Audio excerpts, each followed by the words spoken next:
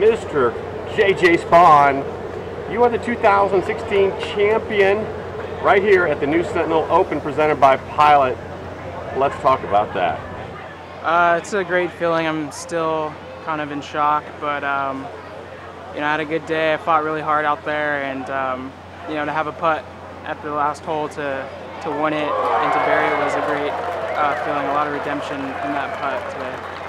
I like that word, redemption. I mean, I can only imagine that as a professional golfer, that's the moment you live for. Tied for the lead, huge gallery, playing with somebody that you've duked it out with and who beat you a year ago on the Mackenzie Tour, and you birdied the last. Yeah, I mean, it's something that I've been knocking on the door all year. I've had a couple chances, really close chances that I let slip out of my hands, and I just didn't want that to happen today, especially when I had that opportunity on the last hole. I just knew it was my time, and I knew I was going to make it, and I buried it.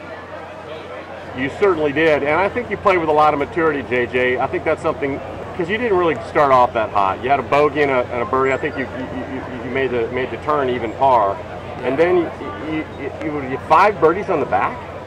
I think so.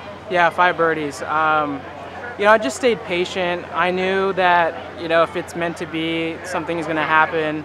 And I stayed calm. I didn't start to press. I, missed a few putts early on.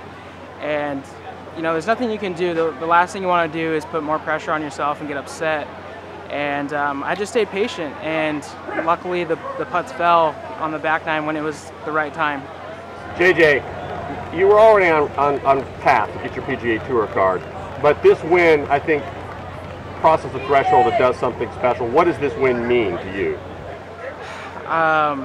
It just means that I belong out here, not only on the web.com, but the PGA Tour. It just gives me that extra confidence that I can go out there and compete.